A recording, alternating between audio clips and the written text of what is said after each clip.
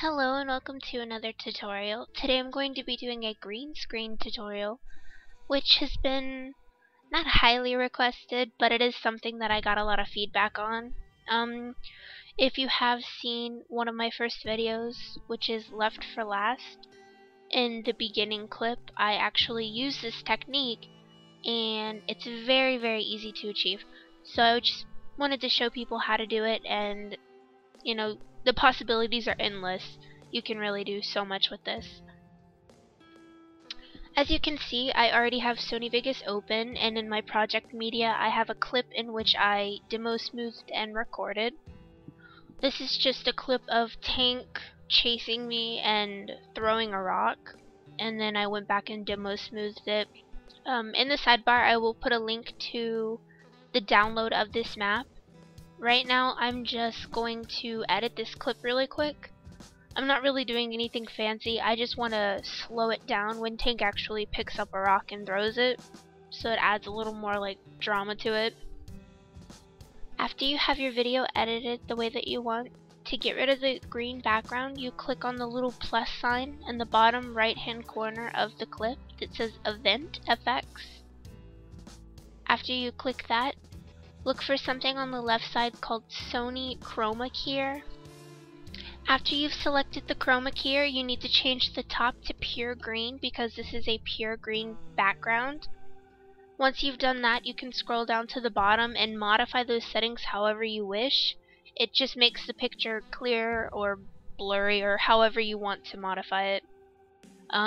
If you are using a pure green background, really you don't need to mess with any of the settings because it's fine the way that it is, but if by all means you want to blur it or make it more clear, go right ahead.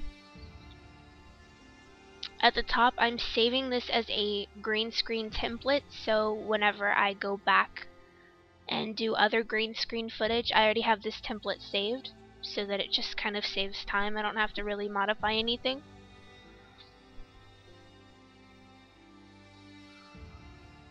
Now I need a background, because clearly having a black background is not very flattering. I'm going to be using the same background that I used in my Left for Last video. Just a very simple gradient, and then at the bottom it says Eevee's Entertainment.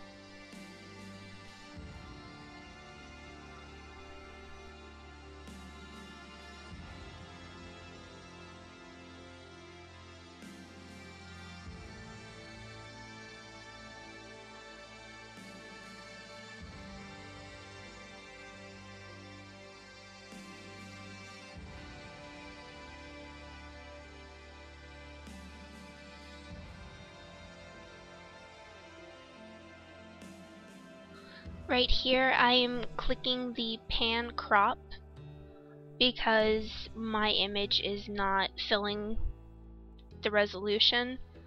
So I'm going to change the ratio to 16:9 to fit that properly. And here's the final product.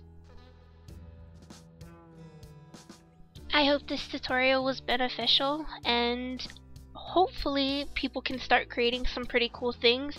I have not found the same map for Left 4 Dead 2. I don't know if that's being converted. I personally don't know how to convert the map over to Left 4 Dead 2. I've converted all of my campaign maps, but I haven't been able to do the green screen. I'm sure you could probably convert your models over from Left 4 Dead 2 to Left 4 Dead and then use those models on this map in Left 4 Dead 1.